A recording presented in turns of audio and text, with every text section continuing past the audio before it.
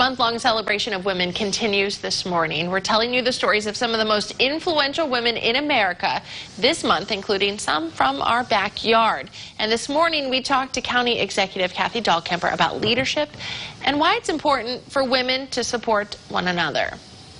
Jackie Roberts reports.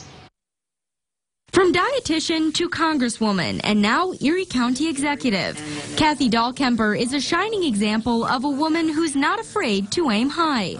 But her work in government is only half the story. I'm a mother of 5 and I'm a grandmother of 8, and I love big families and gatherings and just being around people. Doing it all, but not doing it alone.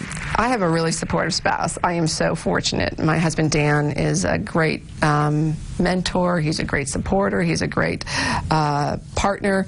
He likes to call himself my arm candy as a joke. And what keeps her moving forward is the love she has for serving others. Follow your passion, and you may not even know what your passion is at the moment, but I think I found my passion in elected office, and it's something that I am so glad that I took that leap of faith, that I did move out of my comfort zone and tried this new world, and it's been something that's been so rewarding for me. So this Women's History Month, Dahlkemper says sticking together is what sparks the largest impact, one voice at a time. We as women, we need to support other women, and that's something I'm very, very passionate about.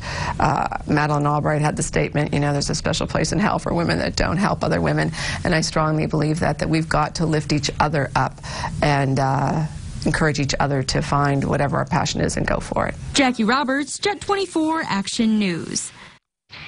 We cover